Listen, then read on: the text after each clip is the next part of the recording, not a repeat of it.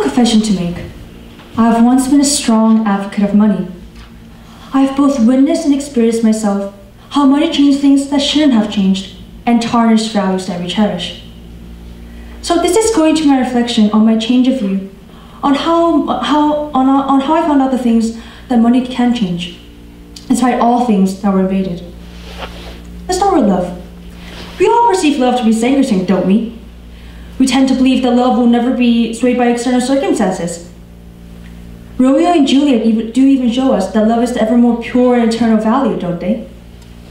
Nevertheless, we see too many cases where men and women would fall for oath and call it love. Then you would tell me about loyalty. But ladies and gentlemen, even loyalty oftentimes accompanies money, and some snobbish people will be more than happy to forsake that value just to get a sip of what power tastes like. Think about Judas, the archetype of traitor who sold off Jesus and his loyalty for only 30 silver coins. And of course, we cannot skip over the value of challenger, can we? We more often witness rich kids whose parents send them to expensive leadership camps so that they can face challenge, suffer, learn, and write another line in their resume. I've also personally experienced myself how education and its value could be easily purchased. 2 years ago, I participated in a school debate competition. My debate teammates and I prepared ourselves after class, assiduously spending hours in the library, digging our research papers and building cases. Only then did we realize that other teams had been tutored by a debate coach. And guess what? All 4 teams who broke in the elimination rounds had been tutored. Obvious mathematics working here. You and your parents invest money for education, and as a result, you get to win prizes. Not to blame anybody, it's just that that's how money works.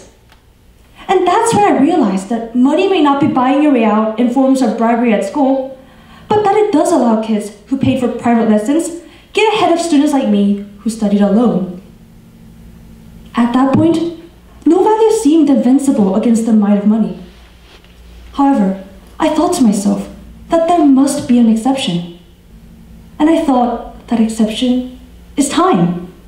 Ladies and gentlemen, have you ever seen anyone who bought time with money? Can you come up with anyone who succeeded in buying eternity or immortality throughout the course of history? No, there's not a single person. Not even the most powerful leader was ever able to bribe time. As the famous French poet Baudelaire once said, you would strive not to feel the horrible burden of time weighing on your shoulders and crushing you to the earth. In other words, no man can ever fend off time, not even with the almighty money. Ladies and gentlemen, there would have been millions of times where you wished you could buy time. Yet, money can't save you from the ticking bombs on your bed shelf, nor buy you more time before the assignment deadline ends. It cannot stop our grandmothers from aging moment by moment, nor stop daughters from growing and slipping through our fingers. And that is precisely the reason why recognizing the fact that money cannot buy time is so important. Because only when we start facing the truth that we are all equal in the amount of time given to us, can we finally stop attempting to buy things that shouldn't be encroached by money. The moment you realize that you cannot carry a single penny to wherever you're going after death, is when you also realize that the things you obsessively try to buy are only momentary. You realize that you should ponder upon how to spend the limited time granted to you in the most valuable manner as possible. This realization is what motivates us to not spend money on non-market values such as love, loyalty, and challenge.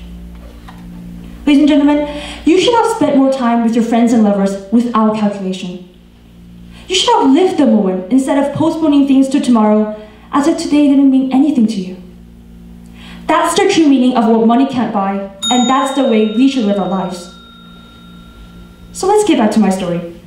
The kids who made it to the top 4 teams may have won prizes, and prizes may mean more than a story of failure when it comes to college admission. Yet, I'm not regretful for that matter. I learned more in the stuffy library, working on my own, doing something that others cannot and should not do for me. That time where my teammates and I were all alone was what made us who we are. Every minute constructed who we are, and money had no grip over it. Our incapability to buy time may make us mortal. But ironically, that's what makes our life so beautiful and so precious. Money can't buy time. Money can't buy your ticket to immortality. With that thought in mind, let us savor all moments as they are. Believe in truth that money actually doesn't shape who you are, whom you love, what challenges you should face. Because every unbuyable moment of your life will be a meaningful challenge for you. Thank you.